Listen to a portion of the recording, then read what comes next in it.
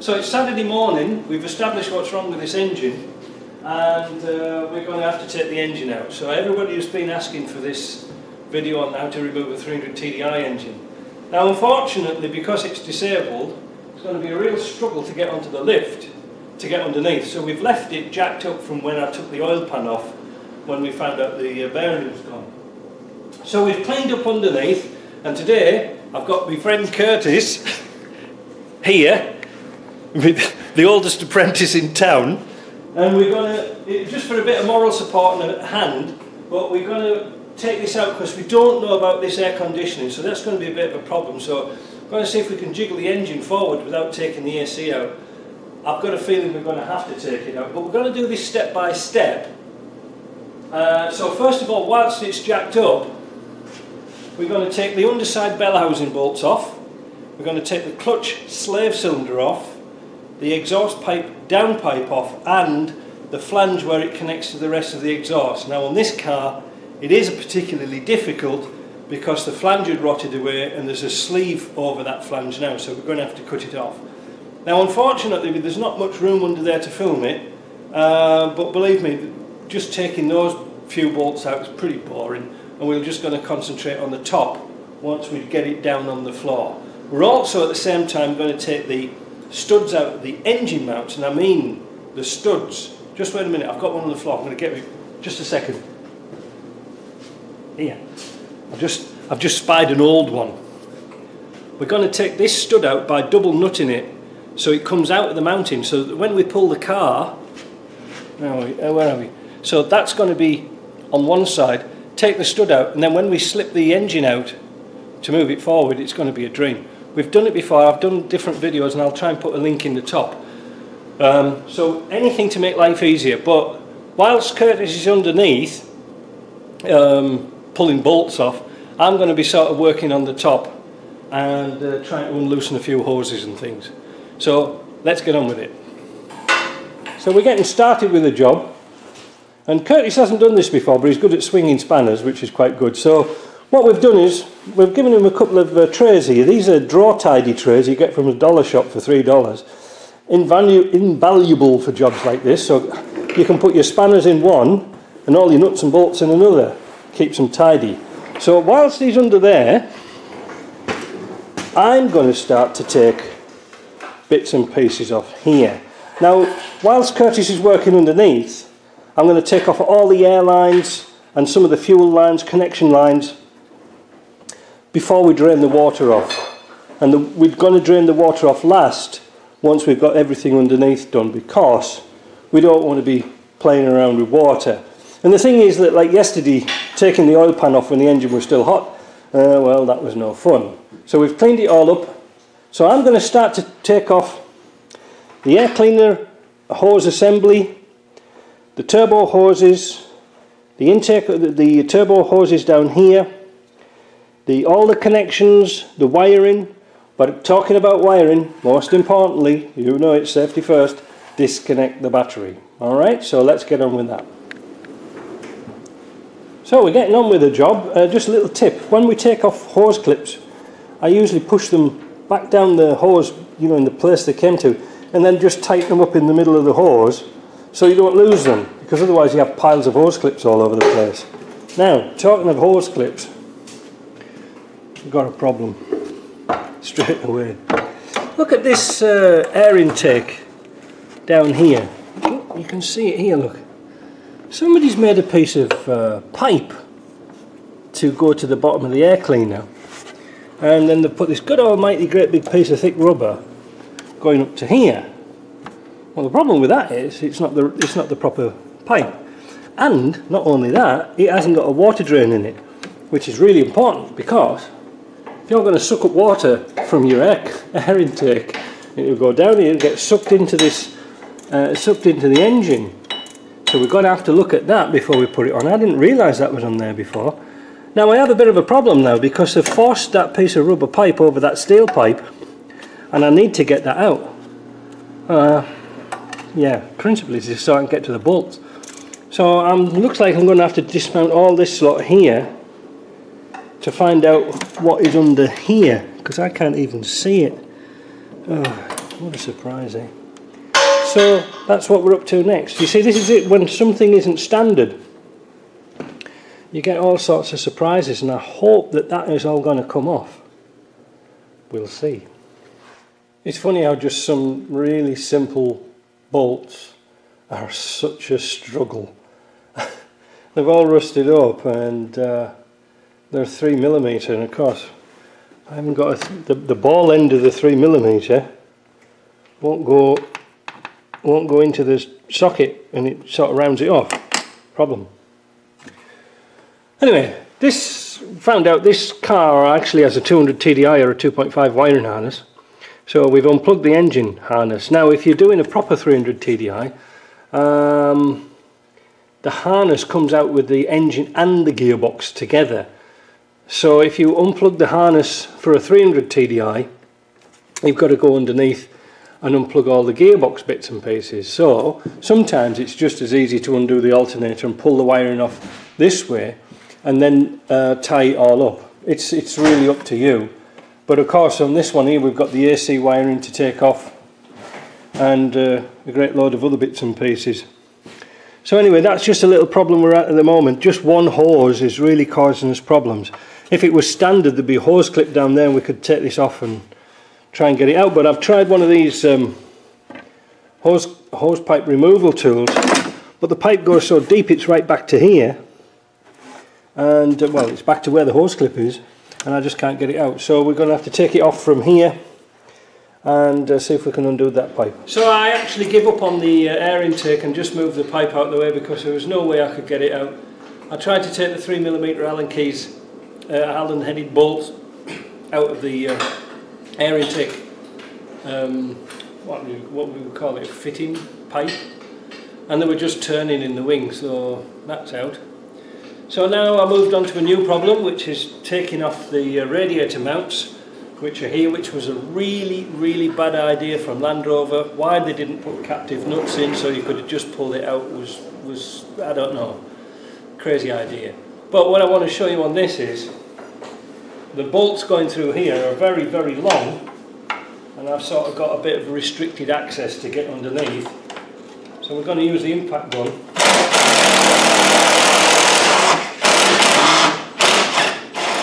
and try and whiz them out. And you see that, look, that's why we use a little impact, because we can get under there and get those out. But when we put it back on, I'll weld a plate under there so we can get that. Because the horn isn't attached in here, but you can see we're very restricted access, and I don't really want to take this bar off if I can help it. We're just making more work. Whilst we're here, I can see the condensator, the fan is, well, it's a bit loosey-goosey. One of the clips has broke off. But that fan is attached to the condenser at the front, so that means I think that these brackets here are holding the condenser in, so if we can get these brackets off we can lift the radiator out without touching too much of the AC. Now we've had the AC degassed in the meantime, and I'm going to take the compressor off and move that out, you know, get rid of that and try and block off the hoses so we don't get any dirt into it. So let me get on with this, and then that's another thing out the way. The easiest way to get the coolant out without it going all over the place is to take the hose off the expansion tank. Now you will get a little bit of water from here. Well, you're not going to lose all that much, but then what you do is put a bung into the bottom of the hose, and then there's the bung, and then put it into there. Now the next thing we're going to do is take off the cap off the top here to let a bit of air in the system, and that's going to drain off all the rest of the system. Well, not all of the rest of the system, but it'll give us access to get the pipes off the top of the engine. So as I said, we had to degas the AC. We've plugged up the lines because we need to get to this bolt down here. Well, not really, we could have taken it off from somewhere else, but it's easy to just take that one off. And of course the lines aren't very flexible at all, but we need to pull these back and out the way. So the next thing is we can get the fan off, get the cowling off, take the hoses off the oil cooler, and then lift the radiator out, and we should be able to be on our way. to get this out. We've got to drop the turbo hose off the bottom. What else? Oh, the accelerator cable off here, and then the 14mm connections for the fuel lines. The fuel lines run, and they're all connected up to the bracket here, and to here. So it's easier just to disconnect them from here and just swing them up and tie them out the way. Now, what we do is we get a handful of. Oh, look at that! That just popped off. We'll get a load of tie wraps, cable ties, and pull everything out so we've got good access. Well, first of all, we're going to look for that bung. So fortunately, the radiator just lifted out, and the intercooler, well, not the intercooler, but the condenser stayed in place on the stand panel, which is good. Seems to be an awful lot of oil down there. I don't know where that's coming from. But anyway, next thing. We've got to take off the tensioner bolt, you know, not take it off, but back off the tensioner, so push it this way. Take the belt off, and what we're going to do is undo the 3 bolts on here, on the oil pump, for the power steering, and then we're going to take the 4 bolts around the outside and move the power steering to one side so we don't have to drain the oil and we don't have oil everywhere. When we put the engine back on, it's just a matter of putting it back together again, so I'll show you what that looks like. Like I say, we took the AC off, that's working well, just got that to strap up. Really, one thing we did notice is that it's missing the lifting eyes, which is going to be a complicated problem. I don't think we've got any, and yeah, then it's ready to lift out. It's not a big job, it's more fiddly. We had to work around the AC system. Yeah, oh, I forgot to say, when you take off the oil cooler pipes, just put a big bucket underneath to catch the oil, because there, again, there's no drain. Don't worry about the O-rings that are not present, but just make sure that when you take them, before you put it back in, you take the old O-rings out of the radiator, because you can push them back into the radiator. So let's get this power steering pump off, and then I think it's about lunchtime. So the last job we've got to do is to get the bung out at the bottom of the block and drain the rest of the coolant out. And this is quite easy to do with the pump off for the power steering. Well, we say it's quite easy. Whoa, whoa, whoa, whoa, whoa. No. It's going to go, just wait a minute. We'll have to put a socket on that because that's going to round it off. Yeah, just be careful with that little bung. I don't know if you can see it. There it is. Yeah, it's brass, and the earlier ones are hollow and they can snap off, so just be wary of that. I put a new bung in there when it was when I had the head off, but yeah, using a 12-point spanner sometimes is not good. So anyway, that's it, and then the rest of the job, yeah, I found some lifting eyes front and rear. And then that's it, it's ready to lift out. So we'll lift it out and put it on the stand, and we'll do a little video as we're lifting it out and show you what the problems we have. But so far so good. So I missed the critical bit, lifting this out, but we're halfway out. But what I wanted to say was, we've just got to make sure that all the wires, and before, just as you're lifting it, just go around it, make sure all the pipes and wires are out the way, and make sure you haven't got anything connected up still. And we're alright, we're good to go. So we're going to lift it out. We've got it a little bit too far forward, but it doesn't really matter because it's only coming out. Going back in again, we'll put a different attachment on. So let's lift it out and let's get it onto the floor. This is quite slow. It's a good workout though. I think that's it.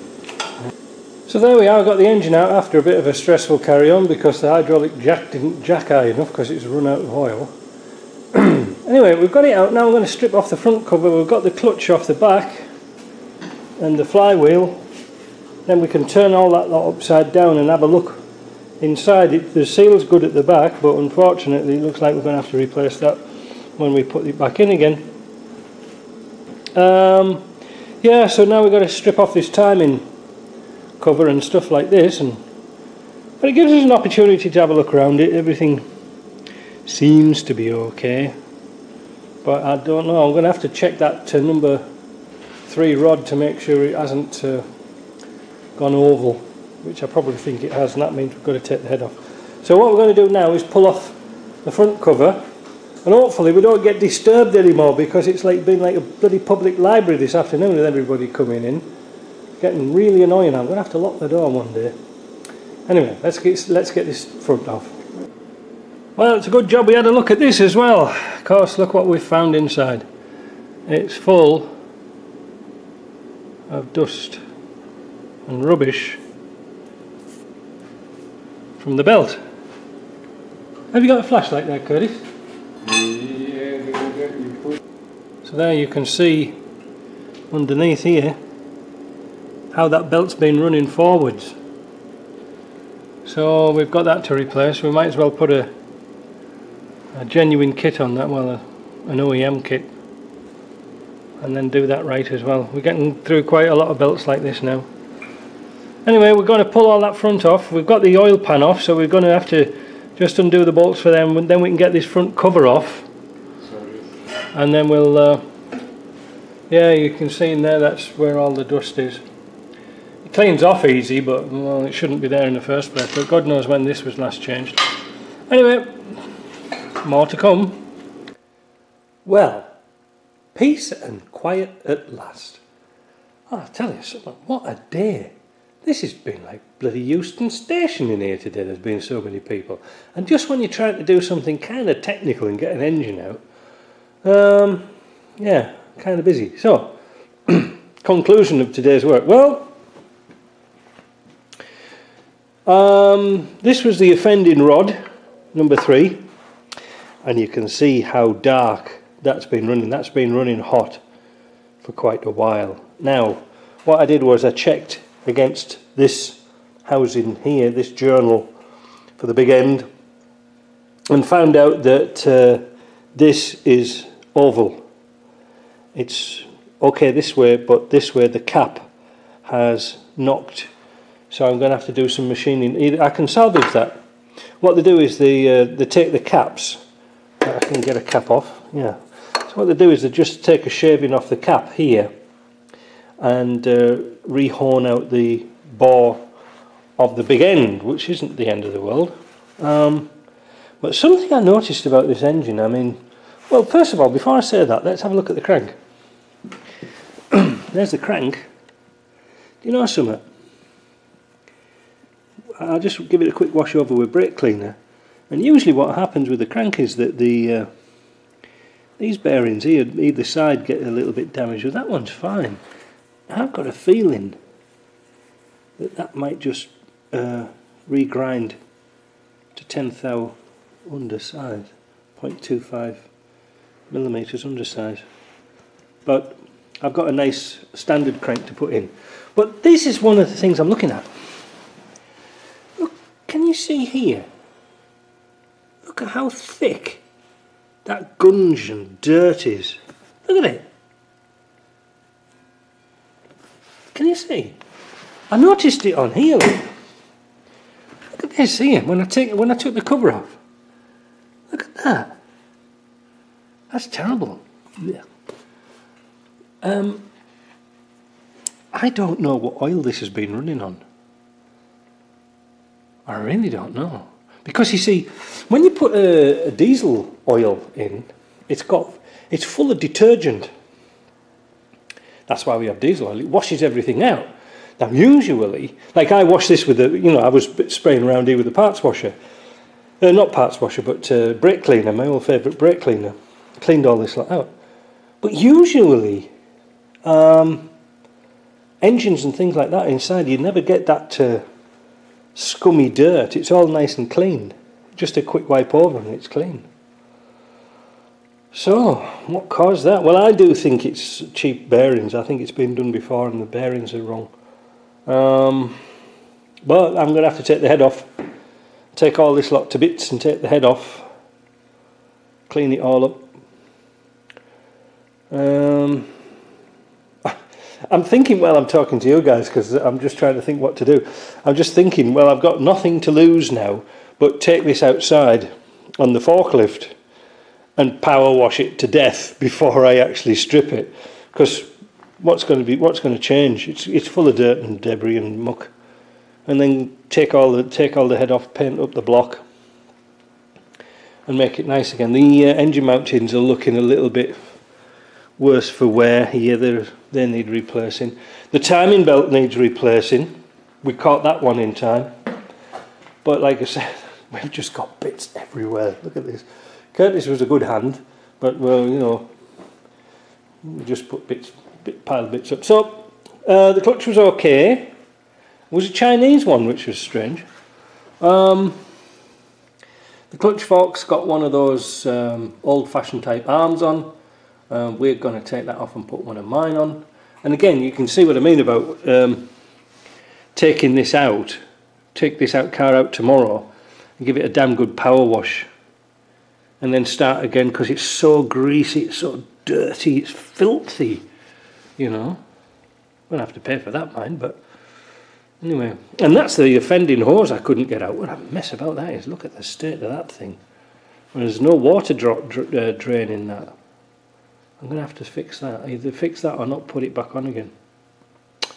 Anyway, we know where we stand. We know what to order. I've got a standard size crank, so I'm going to put a standard crank in. But like I say, I'm going to have to pull the head off again to get the piston out, to get the rod out, because obviously I can't get the piston from the inside, because it just won't go through. And besides that, I'd never get the rings back in again. So we've got to take it out, clean it up. And this time, everything is going to be original equipment or genuine Land Rover. There's not going to be any of these Chinese bearings or anything like that. I suspect the Chinese bearings, because, like I said, there was no copper on the finish, on the end inside. So there we go. Now, got to get this done pretty quickly, because I've got other jobs coming in. Yeah, so I've got, it looks like tomorrow is a big clean-up day. We've got Prestone or antifreeze all over the floor, we've got oil all over. Yeah, quite a mess. So I just had enough today, and yeah, it worked out quite well. So, making this Land Rover better, the old catchphrase. Well, yeah, we can. We've got a lot to work with, a lot to do, but it's going to be nice. And we did manage to get it over the bull bar by about 4 inches. So the old lift there, the old elephant lift there, did quite a good job. We got stuck halfway, which I didn't show you, because the damn thing was short of oil and it wouldn't go up these last few inches. So we had to drop it back in again and mess about like that. And of course we had an audience, which is more embarrassing. But anyway, it's working out nice.